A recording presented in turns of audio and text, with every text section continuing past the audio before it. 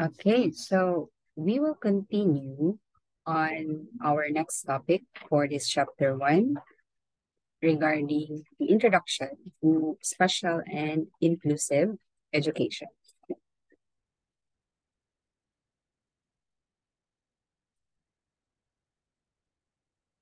So for this chapter, we are already done on understanding diversity, which you have watched from the previous video. And then this is the main topic that we are going to discuss here on the basic concepts related to special and inclusive education. And we will be having remaining one topic, okay? But we will be focusing on the basic concepts related to special and inclusive education. So with the current reforms of our Philippine government, especially on the Department of or given the task on the Department of Education. So we have here two important DepEd orders na naghatag ng mas dako na standard in where teachers are already um, expected to become implementers of the inclusive education, or all students should be enjoying equal access to education. So these are DepEd Order number 21, series of 2019, the policy guidelines on the K-12 basic education program, and the DepEd Order number 42, series of 2017, or the national adoption and implementation of the Philippine Professional Standards for Teachers, or PPST. Now, before we go to our main discussion, I have here two questions na para ato ang i-reflect or ato asa as intro para mas makita na to kung uno ang ato ang katuyuan or objective sa inina lesson. Ang inclusive education ba is same ra sa special education? Or uno man sad ang ila ang mga uh, kaparihan or kalahian sa ini na duha ka terms. Remember na ato ang subject it is entitled Foundations on Special and Inclusive Education. Ato i-try pag analyze or ato i-describe ini na mga terms. Now, let's start with defining inclusive education. As you see in this picture, magka-idea na kita kung uno ang katuyuan sa inclusive education na ay mga learners with disabilities sharing the same environment or the same world with people na walay mga disabilities. So according to UNESCO or the United Nations Educational, Scientific, and Cultural Organization, they define IE or the inclusive education as about putting the right to education into action by including all the learners, respecting their diverse needs, abilities, and characteristics, and eliminating all the forms of discrimination in the learning environment. So in the last subtopic, we've been talking about how we understand diversity and that we have uh, we even mentioned about the diversity wheel na nagpakita gajud na there are really differences. And in here, sa inclusive education, ginapakita na regardless of the differences and with their abilities, with their characteristics, dapat gajud ato i-eliminate or mahimo no ma-reduce joon na mga biases no sa mga students, especially katong may mga special needs. Ba? Then, inclusive education, process siya sa strengthening the capacity of the education system to reach out to all the learners. No, ang inclusive education, dili siya limited sa pipila lang ka estudyante or katundang may mga kaya or may power to enroll in education. So dapat ang inclusive education objective niya is to extend its accessibility even to the persons na murabag impossible na maka-access tungod sa ilang status in life. So dapat open ini sa tanan tao. It is also the process wherein this can be really beneficial on overcoming the barriers, limiting the presence, participation, and achievement of learners. Kay tungod sa mga limitations, usually ang mga learners dili nila ma-enjoy ang knowledge na gina-share po sa mga regular classes. Inclusive education is the really key standard to achieving learning engagement. And that brings us to the kanina na definition na inclusive education serves as the core principle of the K-12 na curriculum. So I will bring you again to the DepEd Order number 21, series of 2019 policy guidelines on the K-12 basic education program. So di ba sa K-12 program, gina-prepare or ang design din ha is for all students na ang mga abilities, ilang interest is ma-cater. Especially pag abot na bito sa senior high na kung diri sa area sa TVL, di ba? Apoy sa UMS, na isa STEM. So, muna siya ang sa curriculum. And it should be a learner-centered na apoy talong na to na appropriate sa ilang development as to their age, as to their capability, and inclusive education serves to be a culture-sensitive na program or the system. Meaning, walay i-discriminate na mga races, walay i-discriminate na culture, walay i-consider or walay dapat kuan na upos pa or taas ini na culture compared sa ini. And relevant, no? Gender responsive and contextualized. So, later on, dili na to makita ang beauty or ang richness sa goal bitaw ng inclusive education to include everybody to enjoy the engagement. By the way, inclusion is not just limited sa education na dyan mo eskwela, gadyon eskwela. It is also about on the accessing opportunities sa work, sa industry, and so many more na mga opportunities as long as it concerns the individual na mga development.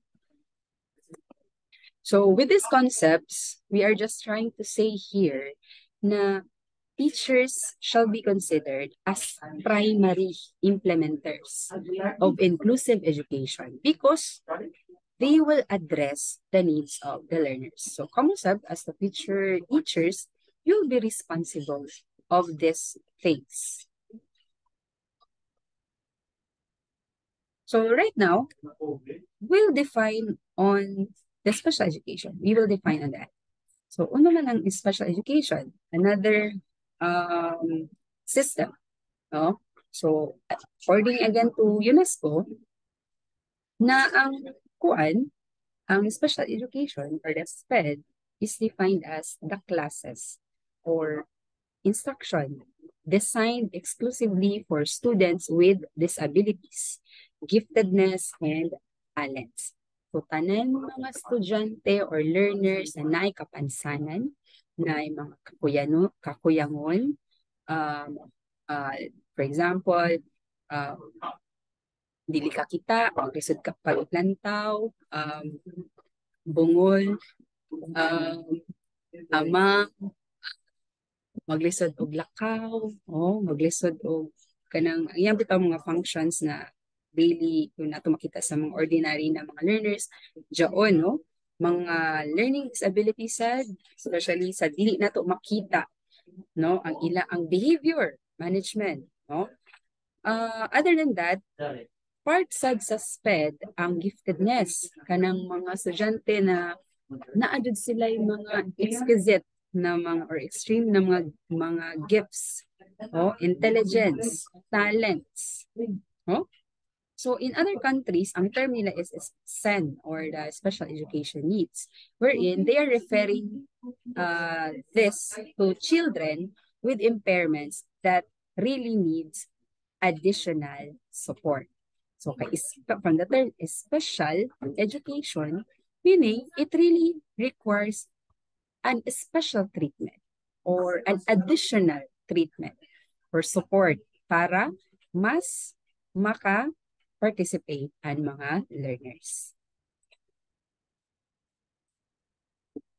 So we are talking here about inclusive education and special education, but there are other related concepts sa kaning duha ka book nato gina-mention just a while ago. What are this? These are mainstreaming, and we also have integration. So what are these two na related concepts sa inclusive and special education? Sa mainstreaming, these are practice of educating students with learning challenges in regular classes in the least restrictive environment based on their skills. So katong mga learners na naay mga learning challenges or mga special needs, ibutang sila sa regular classes in the least restrictive environment based on skills. Uno man ang LRE or least restrictive environment. Pag mula nga kita dyan, ang intention na gadid sa LRE is to make sure na ang mga bata is makareceive ng kanang makareceive ng general education as often as possible, just like the ordinary students, no? Muna ang mainstreaming. Kumbaga, imo siya gidala ibutang diri, pero dapat with assistance, no, sa kana. Then sa integration is, according to Franklin, it refers to the creation of spaces such as the regular classrooms, special education classrooms, or pull-out services for diverse learners. Later on, mas masabtan ni unang integration. Pero just for the meantime, kanila nga sa makuha na ninyo ang idea. So, siguro, from that other related concepts sa inclusive and special education, na may idea. But remember that school that admits learners with disabilities and combines them with regular pupils in the regular classroom, as we have defined earlier, is said to perform integration, while ang classroom is called as the mainstream classroom. However, kanina setup does not automatically mean that they are already practicing inclusion. So naay ba dyan missing na part? Ato dyan itry based sa itong taghatag sa ato na definition from the UNESCO about inclusivity or inclusion. Kung anong dili man enough ang integration and mainstream classroom or mainstream, ganun di pa man siya matawag totally as inclusion or inclusive education. So, uma ba dyan gadget definition pa lang pa sa UNESCO?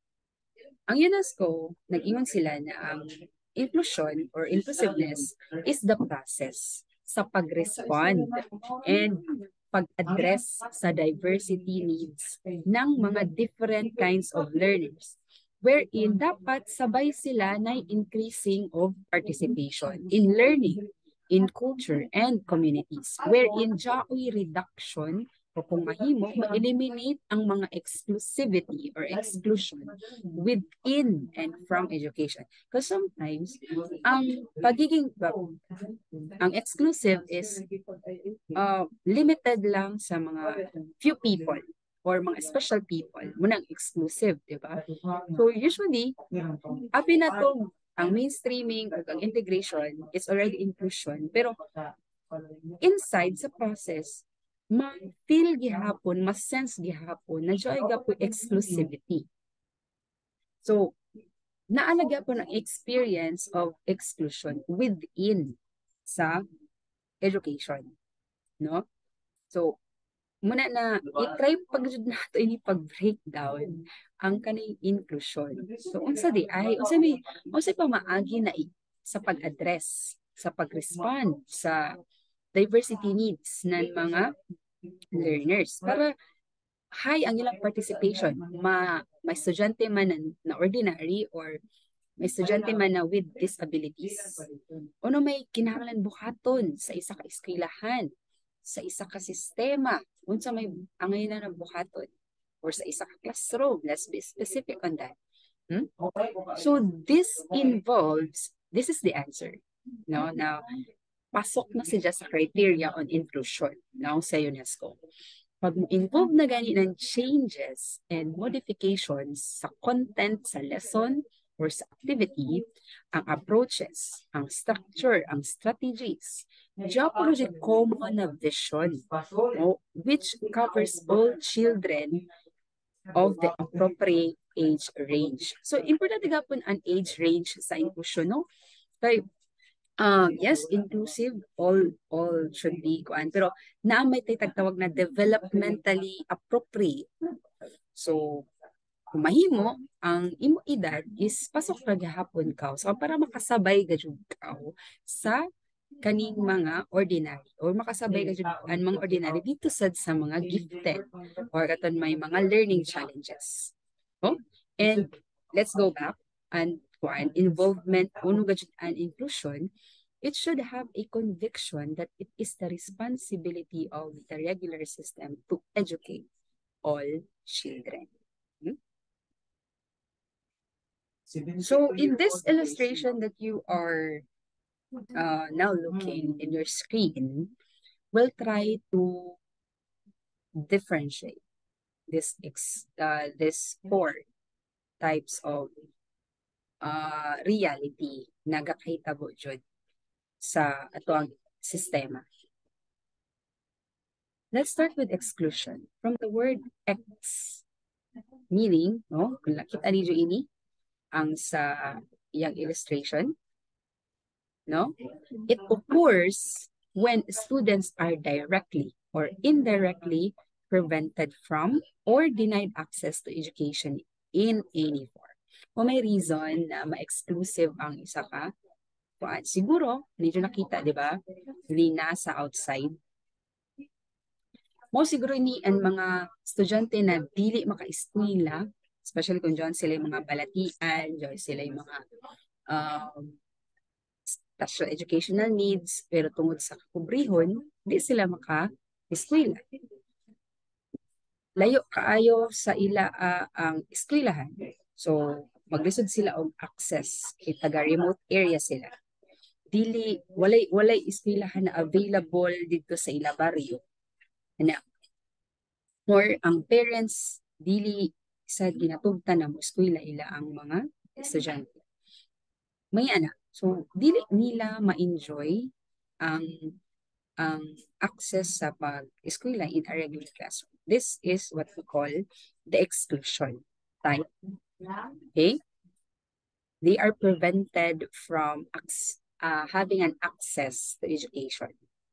Regardless sa ang pinaka-common gado doon kay ang sa economic na concern mo nang dili maka-eskwela ang mga estudyante na walay kaya or sa ila race siguro or doon may mga kapansanan.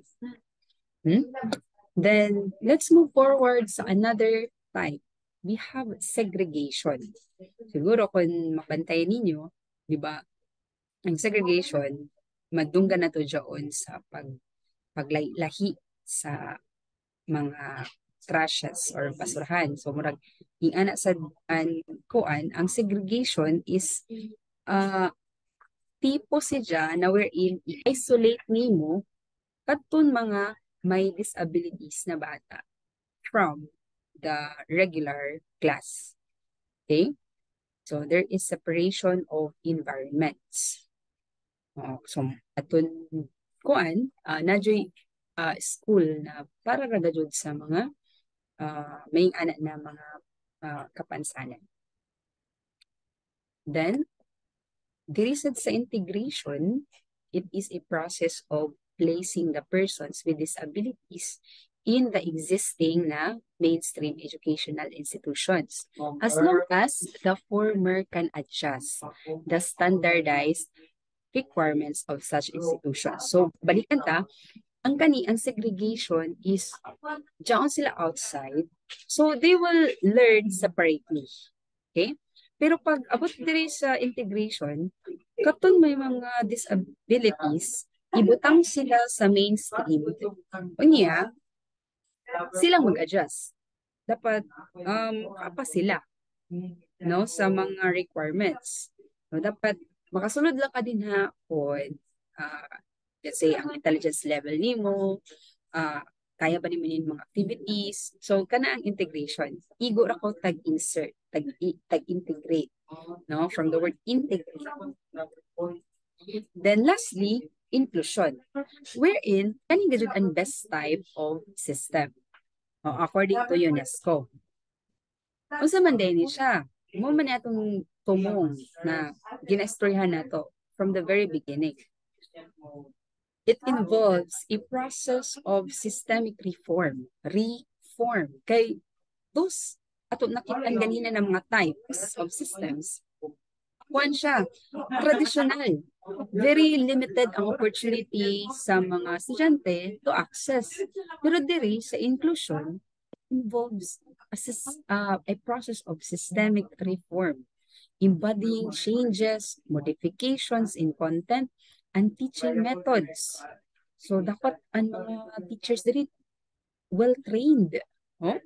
Ang approaches nila, ang structures and strategies sa mga education to overcome barriers with a vision serving to provide all the students of the relevant age range. Oh.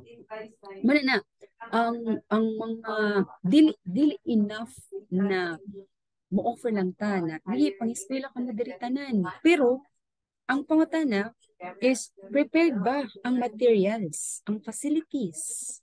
No? Naabay ramps para sa let's say sa eskwelahan.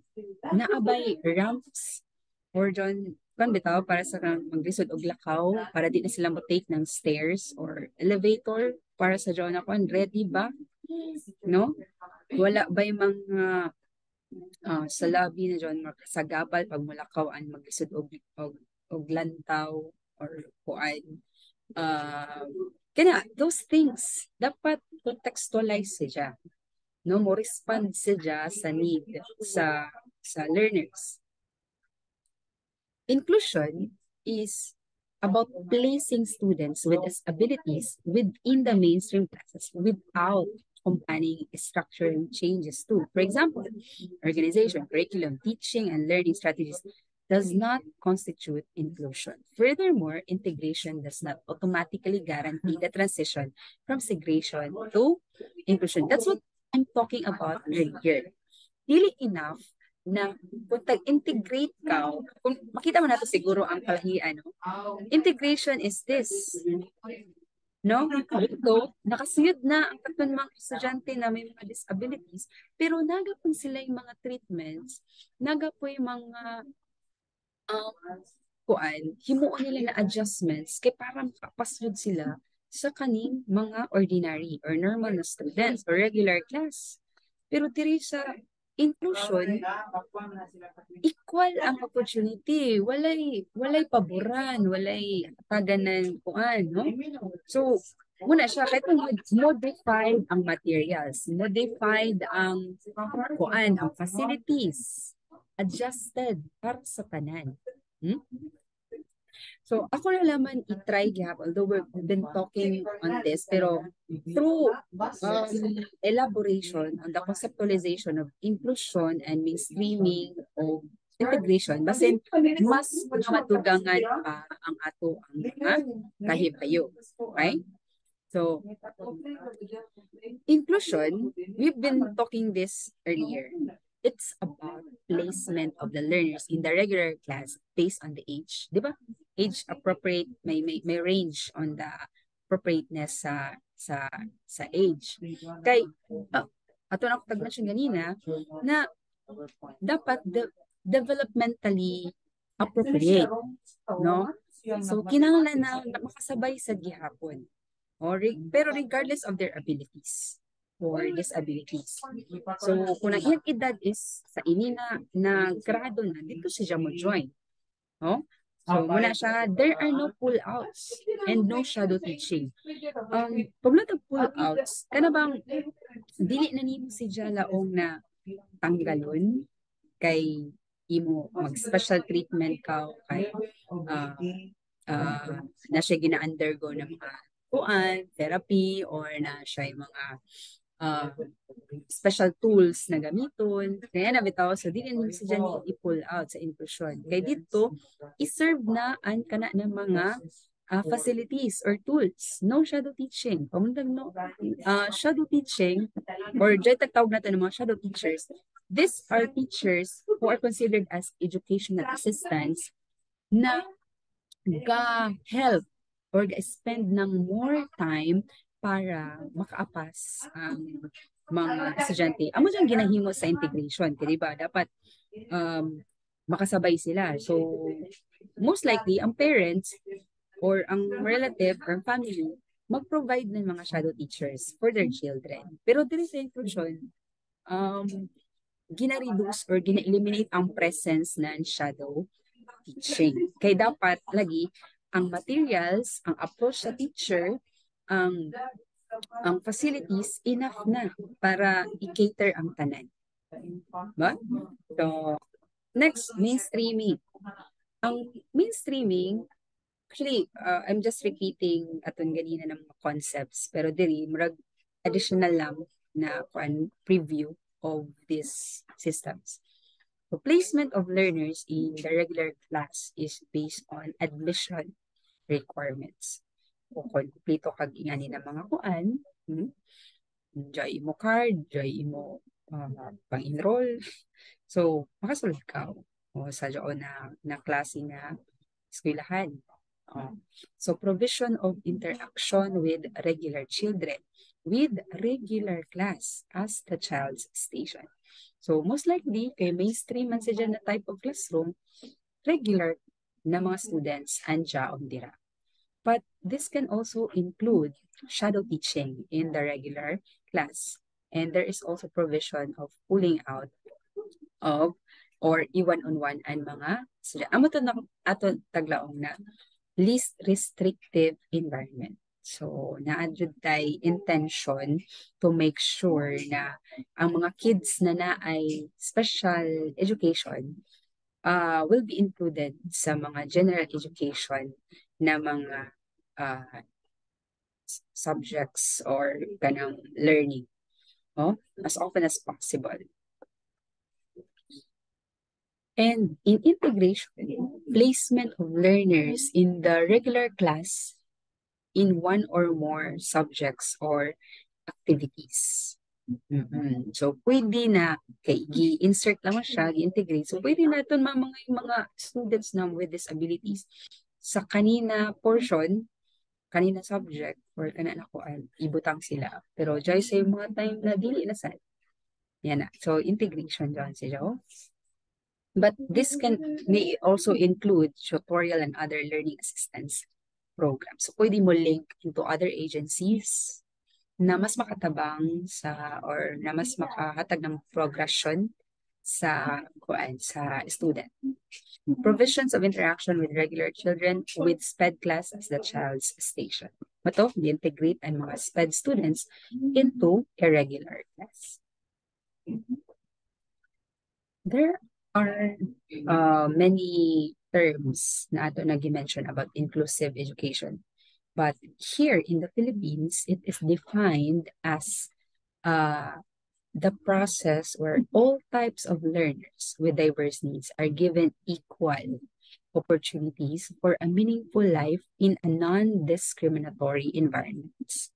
Okay, so what are these environments? This should foster belongingness through culturally or spiritually sensitive. Dapat ang curriculum learner-centered. It should be focusing what really is needed. No? Dili ko what you want as a teacher to implement ra. Dapat mo need ga jud what is asked from the learners. Learning processes, the delivery modes and settings. So here in the Philippine exclusive education, ang mga categories na appeal sa ini na sistema are the gifted and talented na mga learners, mga indigenous people, mga Muslim people, because we are known as Kuanman, Christian country. So we are accommodating, Muslim people and other religions. Tapos, learners with disabilities. So no discrimination, no? No discriminatory environments. No? Equal opportunities should be given. Culturally or spiritually sensitive. No? And mo bito na isa sad sa kuan kanang program para sa yung iban manggod dili lang sa kanina mga areas na category na sa region dili dayon makaskwela bitaw sa college kay tungod kay wala nakatapos ng high school or kuan. So ang iban moagi sa ini na programa alternative learning system. So nagapay standard dito para kung makapasar ka din ha, comply nimo ang mga requirements, so you can now proceed to higher education or TLs. So na yung mga schools, di ba? Sa mga public schools na to na kuan ga dyan, ginatuunan dyan ini ng pansin.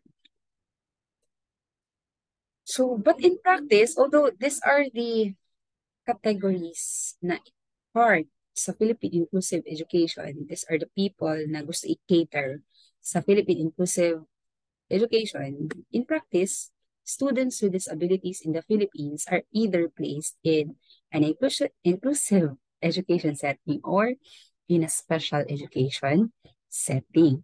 Okay? So, ato gihapon itry pag-table dere unoy kalahian.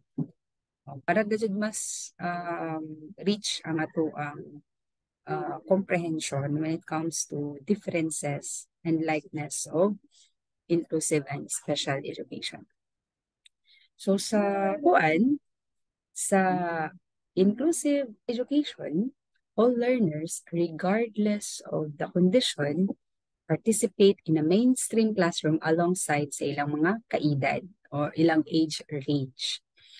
Then the learners adhere to a prescribed curriculum and methodology with some accommodations or adaptations, modifications to meet the needs of the learners with disabilities, with giftedness, and with talents. All students simply require good instruction, but different teaching strategies may be employed to those with low or very high education needs. Mo ganina na very challenging sa teacher as implementer of the inclusive education to really master and find or learn different strategies or approaches to help the students. Kay lain-lain ba yan? Na fast learner, na slow learner, na say average. So how do you address that? Well, here in the inclusive education, that would be possible with good training, with kanang commitment So, diyan possible siya. The general education teacher oversees the learning students and in some cases with the help of a shadow teacher or a special education teacher. So, naiga pa yung mga instances, pero don't get this wrong ha. Pero ang mga special accommodation, mga shadow teachers, kanina gadyo mga rare case na gadyo kibali ini na diyon dili gadyo makaapas ang isa ka learner with disability. So, muna na time gadyo na i-pull out siya. Pwede siya ma-pull out, pero pwede gadyo siya hapon pasabayon sa kadaghanan. Ideal number sa isa ka inclusive classroom is 30 to 35 students. Okay? Carry na gadyo siya no? Medyo dili na dyan, manageable na dyan sa teacher to implement the system. How about in special education? So the learners with disabilities, giftedness, and talents are accommodated in a special class, along with other learners of the same condition. So sa SPED class, sila-sila gajud, no? Kanang pareha man sila may kapansanan. So mura pud ila mga makita dito ang mga tools ga share pud sila an advance o mga kung school sila for mga giftedness na mga learners or may talent. So, same kung sila environment na nagauban dito. So, na sila special curriculum structured on the learner's condition. For example, mga intellectual disability, visual impairments, pero based sila sa regular curriculum. Ga extract lang ta ng mga kuan to contextualize the design of the materials or the tools to be used during the discussion or during the transfer of learning. The learners with disabilities, giftedness, and talents are given specialized and intensive instruction anchored on their curriculum. Intensive. So, di siya basta-basta. So, there is really a requirement for a teacher to put extra effort, no, extra patience para ma-deliver ni Joel ang iya or mas maging helpful siya sa situation sa iya ang mga SPED students.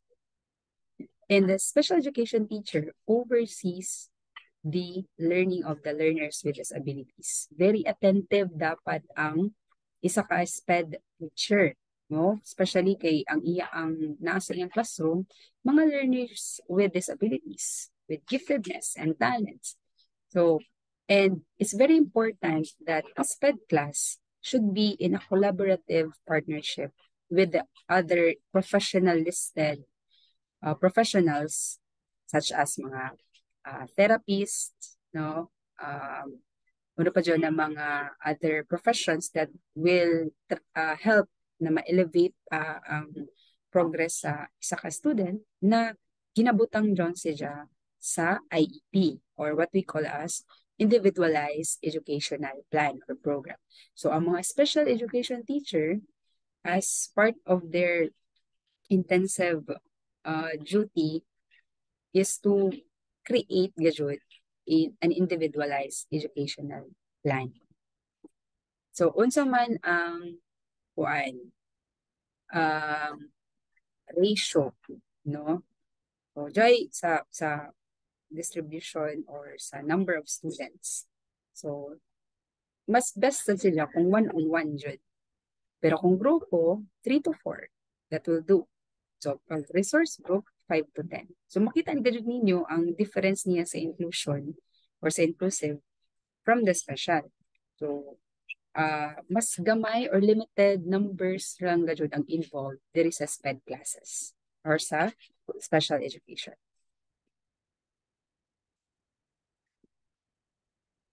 Now, special education refers to programs that cater to the educational needs of learners with disabilities, giftedness, and talents apart from their panamubitan na sa inyo ang mga reporting assignment pohon, you're assigned to these different types of learners. So, mas mailhan nato kung saan sila pag-identify unsa ilang types, unsa may mga characteristics ini na mga bata. Unya, unsa man nato, may mga trends and issues when it comes to teaching these types of learners. May mga principles or strategies to be used. And SPED involves planning, implementing, monitoring, and evaluating a specially designed and coordinated set of services through an individualized education plan. As I've said earlier, this is the job or isa ni sa ginalook forward na himuon jud sa isa ka SPED teacher to create an IEP. Okay? So what is an IEP? So this is an example of an IEP, no? Butang nimo ang profile sa bata, una iya ang mga um, iyang present condition, una may mga learning challenges niya, unsa may mga learning recommendations. Diri na mosulod ang mga recommendations niyo unsa na mga klase na mga professionals ang dapat mo accommodate sa iyaan na mo link sad to into other agencies or kuan. So medyo kuti siya, daghan kaayo kuan, pero for the benefit sa bata, no, na nag-enroll sa diyon na kuan na system, this is very kuan kanang worth it, no, para mas matabangan sila. An IEP is tailored to identify and address specific na strengths or limitations towards their educational, social, behavioral, and physical development. Through monitoring or planning their IEP, mo reflect diri ang mga klase-klase na aspeto na kinahanglan nato punan, no, or ato i-anticipate na ato ang hatagan ng assistance sa ini na mga klase sa estudyante.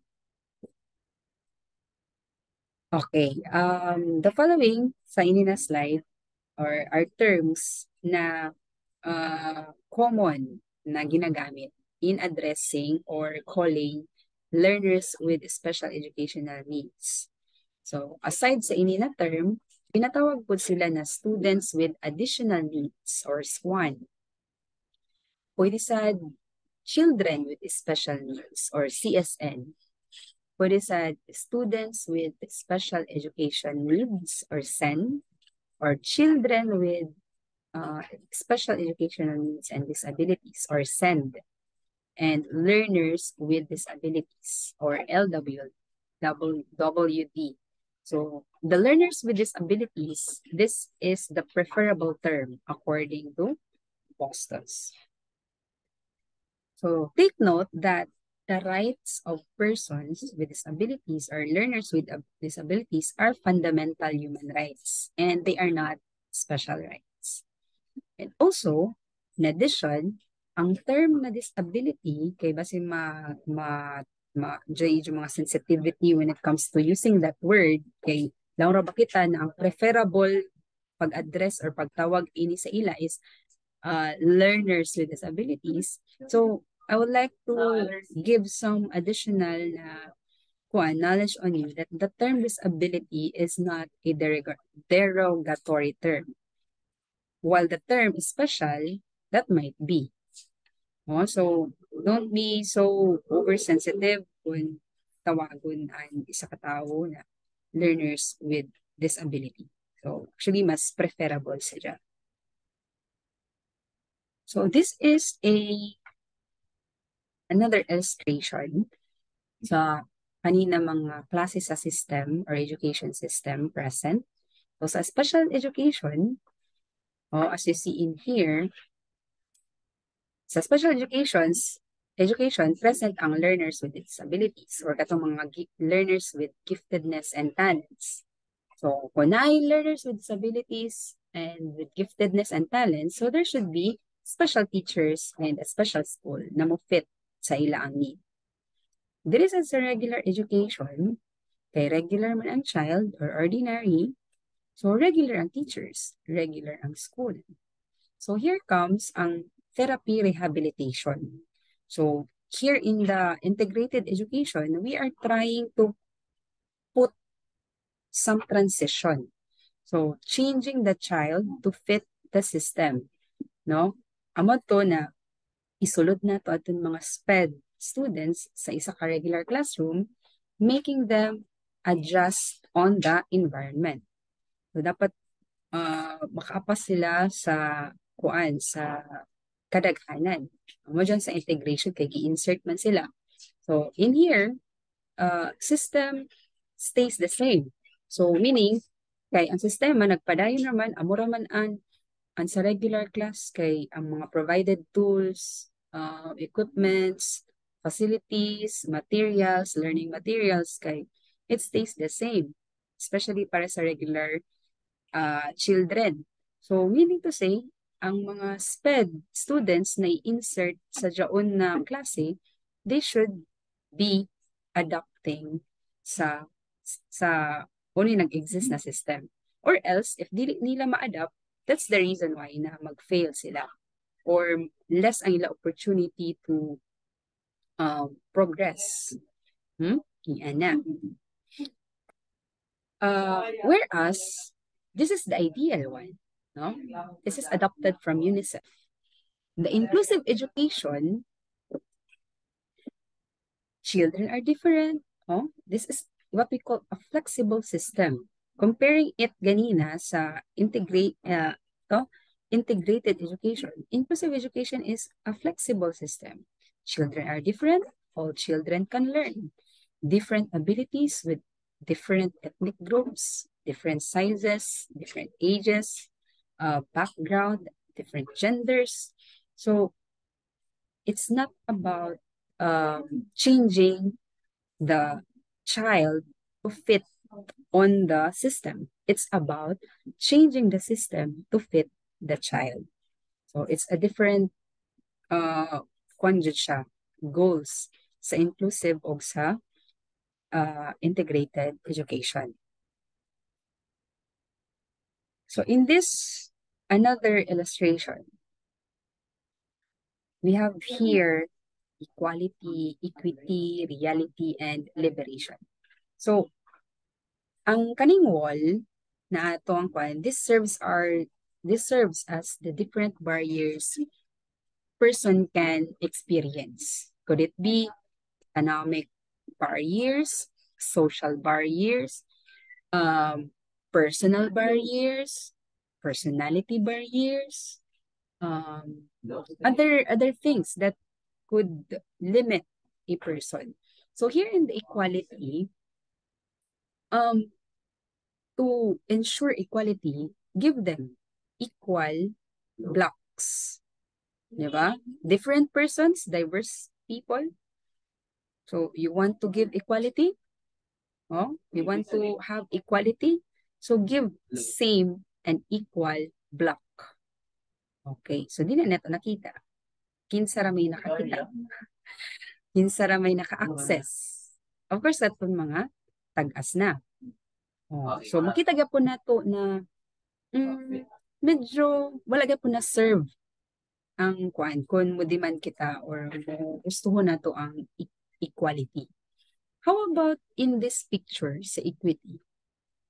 Sa equity, diri na maging sensitive sa na yes, sa equality kay given equal opportunities, pero sa equity, mas hatagan nato ng priority katong mga less fortunate, katong less ang ila ang access. So, in this picture, kaning bigger guy or taller guy, ang iyang block, iyang gihatag sa gadtong pinakagamay sa ilaa.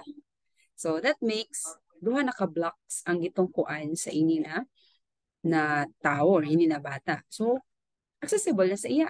Makita na niya, ma-enjoy na niya kung unsaan mga pwede na i-participate sa system. No? So, muna ang equity. Do you like it? Diba? Hamay mas kuan, equality or equity. Pero in reality, this is what is happening. No? Katong mga bigger people or taller people or mga ilado na sa society, mas daghay influence, sila gajud ang mas laong pa, mas ni progress ang kinabuhi. Katong mga diyan gajud sa laylayan laong pa Tagalog, mga tao na dito gajud sa malisuron, mas nagmalisuron. So this is what is happening in the reality. Pero um, let's not take this into na ma-discourage no. That is why we are here to learn para we will break this mga stigma or kanina mga pattern of systems.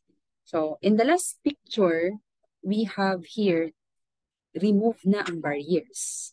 Remove na ang walls. Remove na ang mga social barriers, personal barriers, economic barriers, um, work barriers, and whatsoever.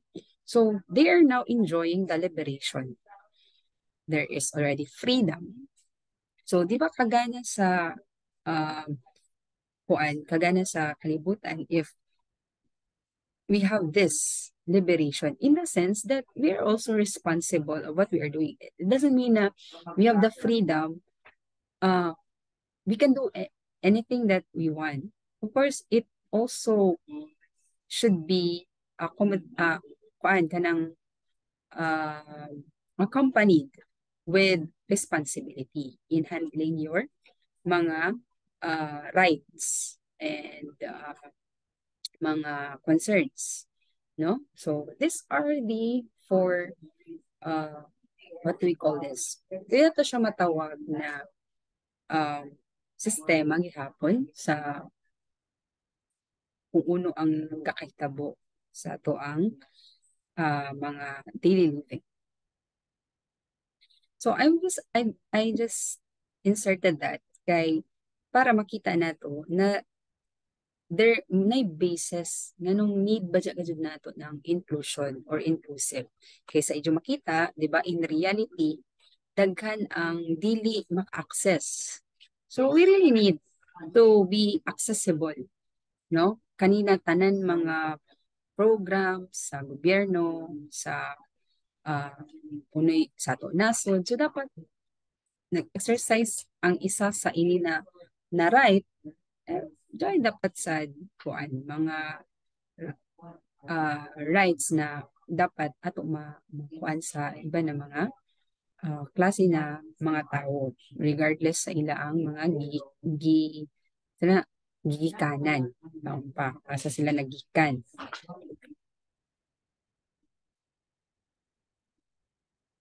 Okay. In making education inclusive, teachers use both accommodation and modification strategies in teaching. Kaya nakita man nato na important ang inclusive, ganina ra nato gi-mention na there should be involvement of modification of content, kato. So, ano may kalahian ini accommodation strategies and modification strategies in implementing inclusive education. So, kung ang isa ka teacher, iyang strategy is more on accommodation, it's about changing how learners with disabilities, giftedness, and talents learn the same material and meet the same expectation as their age peers. So example, person na naay visual impairment, using, pwede man siya, maglisod man siya og lantaw, so mag-accommodate ka as a teacher o sa inclusive na classroom. So you will give or give audiobooks instead of letting him na basa gadud sa kana na libro na imong utangan ng reference. So why not provide an audiobook or mga highlighted texts para mas dali niya makita, or print it in large na print materials para mas accessible jud sa iya, readable jud sa iya ang material. So that is what we call accommodation and strategy sa isa ka inclusive teacher. So mag-accommodate ano pala punan kung uno'y kuyang. So Pag mulatag modification sub, this is also another strategy wherein changes what a student is taught or expected to learn. So example, a person with intellectual disability use less complicated text materials of different content topic than their age peers. So sa modification, murag naalang kay kuhaan. Kung ganina sa accommodate is magdugang kag material or tool para masuplayan ang needs sa isa ka estudyante, diri sa modification strategy is bawasan nimo para di na kaay siya maglisod. Oh, matutala na to, ang person with intellectual disability, why not use less complicated na mga text materials para mas dali ninyo masabitan ang content topic, no? Kaysa itong mga, kaya itong iban, dali naman nila makuha. So, i-modify na lang ni amo dyan ang mga kanya na strategy na ginagamit din sa mga inclusive teacher. Accommodation or modification. Add and minus. Meron sa dyan na quantity na pattern. The term disability is often confused with impairment.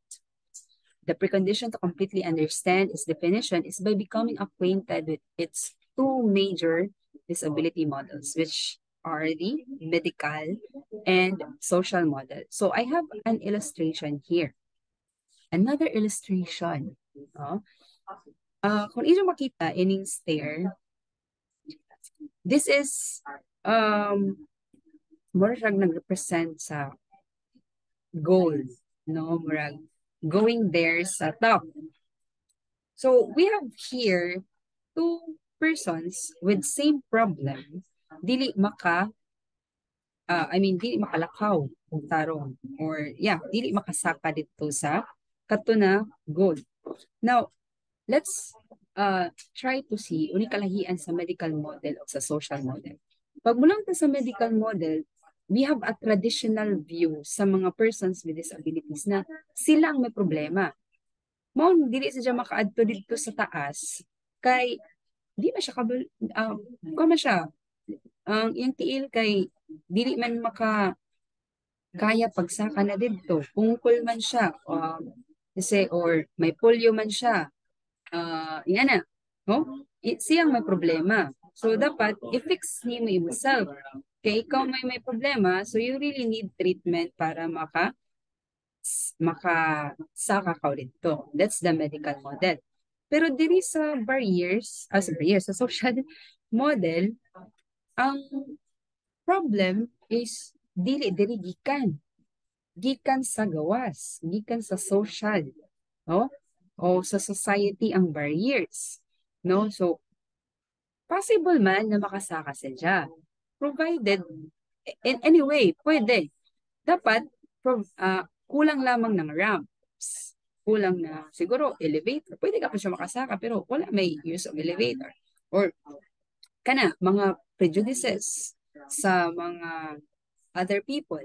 Di mo dyan kaya. Dyan na pagsaka dito. Kaya di ka dyan mo kaya. So, those barriers nagikan sa society. Muna ang sa social model.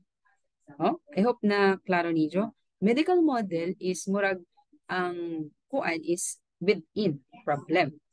No mo nang dili niya kaya mo saka dito sa kung unsay mga goals. Pero diri sa social model is ang discouragement, ang pressure is gikan sa mga tao, sa kakuyangon sa facilities. No? So, it limits the person to go top. Kay, dili man available ang mga resources. To better understand what I'm trying to say based on the illustration, let's try to compare this table, the medical and the social model. So as what I'm saying, medical model, the person is the problem. Whereas on the social model, the barriers that were created by the society are the problem. For the medical model, the individual needs to change, no? Para ma-reach niya ang ang goal to learn or goal to finish the race or to finish his or her studies. So dapat sa iya mismo magsugod ang kausaban. No? But in the social model, the barriers need to be removed because klaro ang presence sa barriers. Dili available ang mga resources. So this should be removed. In the medical model, the PWDs or persons with disabilities become the victim or the client. And that, because of that, kay nahimo na noon sila na disempowered. No? Kay mura mag imo man na kuan kakuyangon man na nimo na di ka kapanaw or na kay ana na disability, so that makes you a victim or a client, which is nagsuffer pod ka of being disempowered. Pero diri sa social model, PWDs have independence, control, and choice. Na ay choice. Especially kung si just said man count na dili ni i-mind ang mga social barriers. Just go on the top or on your priorities or on your goal. So ana, then sa medical model, assessment, monitoring, and evaluation are imposed by therapy. Para matabangan ka, so go with a therapy. Participate in a therapy. No? Let's say, kung dili ka pa na, o dyan mga physical therapy, di ba? Kung behavior problems though, go to a counselor, go to a psychiatrist, go to a psychologist. Paano yan na? Then, there is a social model, resources are made available to regular services. Muna na, mga resources, mga facilities, mga tools. So, this should be provided. Sa medical model, segregation and alternative services are given. But here, in the social model, training of parents and professionals are provided. Kaya di ba? Ato hindi ko na. Sa medical model, segregation and alternative services are given.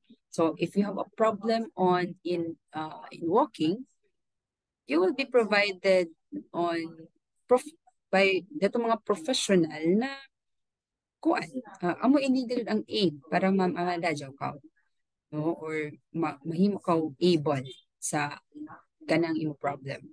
There is a social model, there should be a need, no, for training of parents, no, para sila sa mismo involved kay ang society ba ang hinungdan na dili ma-reach ang goal because of pressures, because of lack of materials, because of lack of training, because of lack of assistance, no?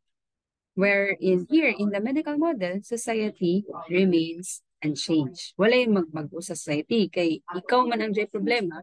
So, fix first yourself. Pero diri, kung ikaw ang kibali may learning disabilities ba? So, atun may learning disabilities, siya ang fix sa self. Kay diyan man sa iya ang problem, muna dili siya maka-reach there. Pero diri sa social model, society evolves.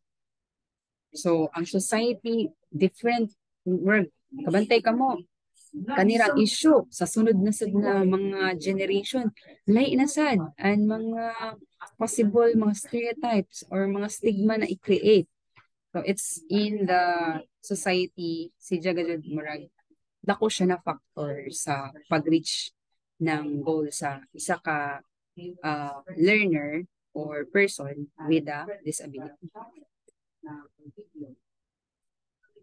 So in the school setting, of course, the educational, apart from the structural barriers such as mga facilities, kuyang ng elevator, kuyang ng ramp, kulang ng mga gamit, kulang ng tools para makabasa siya, maskambuta siya, kulang ng hearing aid, kulang ng mga subtitles para mas masabtan sa kuan, kulang ng rooms na makajagan-jagan ang isa ka bata na may ADHD or may malingaw or may mga interaction sa mga bata na may mga learning disabilities, kana mga structural barriers ha.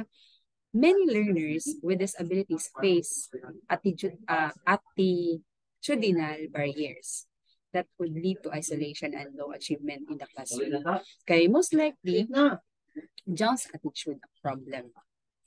no? Walay motivation, walay determination. Wala po'y acceptance from the society. Oh, so muna sila ang naghatag rasad ng reason na na yung mga low levels of engagement sa mga students, especially kat may mga great needs kayo or special needs. So, as a pre-service teacher, kamo dyan, as future teachers, nag-school ako man to become teacher someday, it is important to avoid discriminatory behavior and language. So that's what I'm saying na let's be sensitive of the language that we are saying, especially when we are trying to address a particular person or student.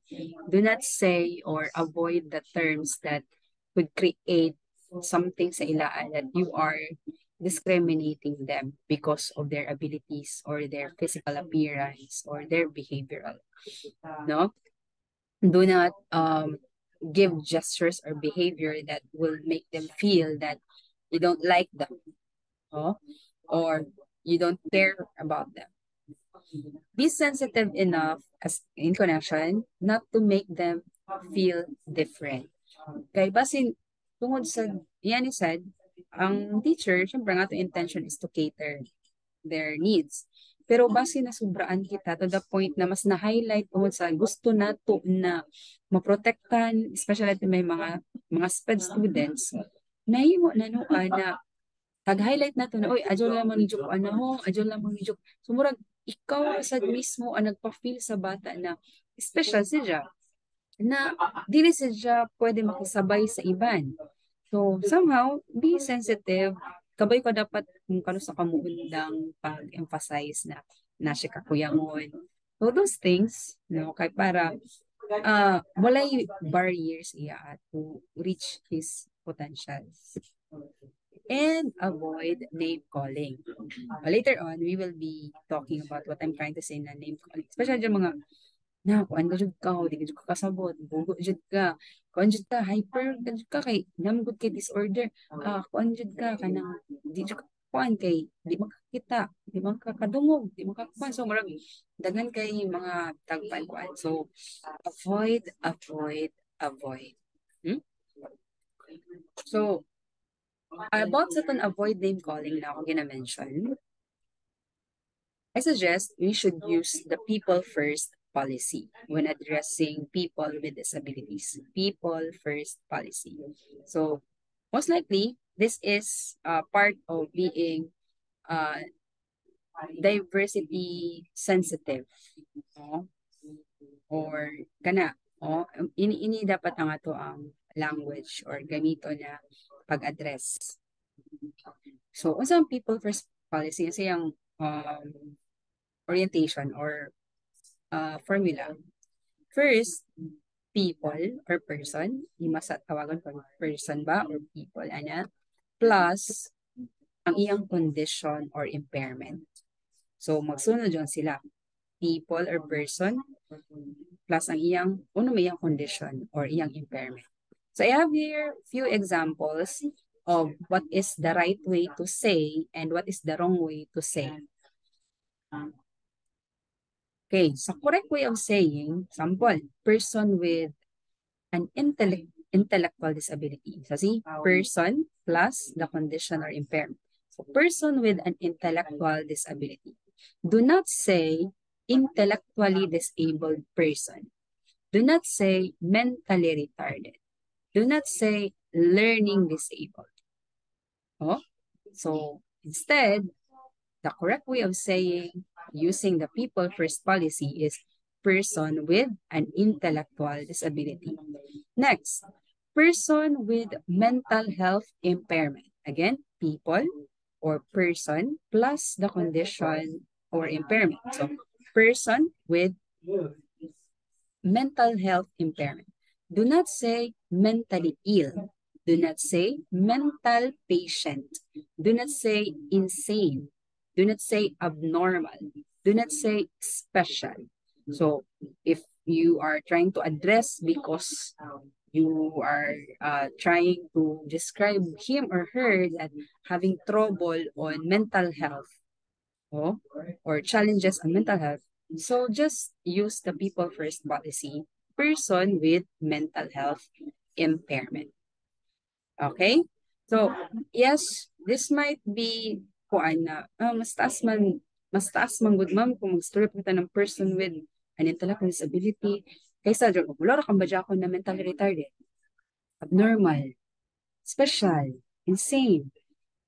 Yeah, the in this column, these are the things na dali na to gud mastorya, like convenience ato. But let's be sensitive. No? We are trying to promote here acceptance, no, of the different types of people and addressing it kay they're also, even if they have mga kakulangon, impairments, they are people that also needs acceptance and proper addressing. So use the correct way of saying these types of people, the learners with disabilities. Okay, so we'll end there for this chapter. So this is the reference. You can go over there. And